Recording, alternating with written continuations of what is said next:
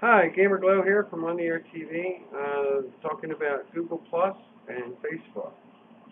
I signed up at Google Plus. I saw the bells and whistles it has.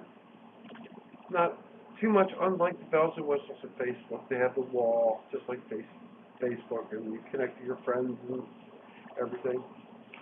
My question is, why do we need another social network? All of us, I have a lot of friends on Facebook. Now, if I sign up at Google Plus, the people that I would really want to stay in touch with are already on Facebook. Why do I want to stay in touch with them on Google Plus also?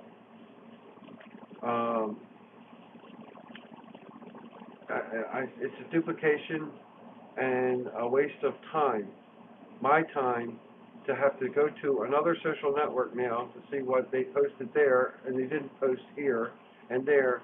It's craziness, and I'm already on Facebook. I'm already connected to my friends on Facebook, and I don't see a need to go to another social network to keep up with my friends there as well.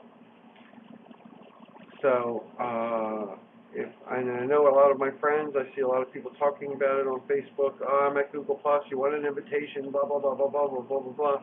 Don't send me one. I signed up. I looked at it. Don't like it, not going there.